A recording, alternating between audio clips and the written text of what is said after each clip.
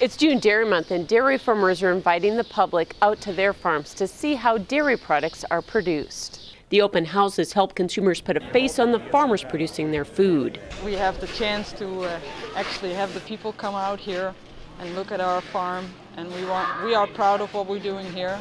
She says they take countless steps to produce a safe product, such as separating sick cows. Because we don't want, any milk that might not be good cannot be with the milk that everybody just drinks. And they take care of their cows by keeping pens free of manure and allowing them to eat, drink, and rest whenever they want. We really want them to be comfortable, because otherwise they don't produce milk. So it's just something that you need to do. Dairy farmers want to do a good job to keep consumers buying dairy products, which is also important to soybean farmers who provide feed for those herds.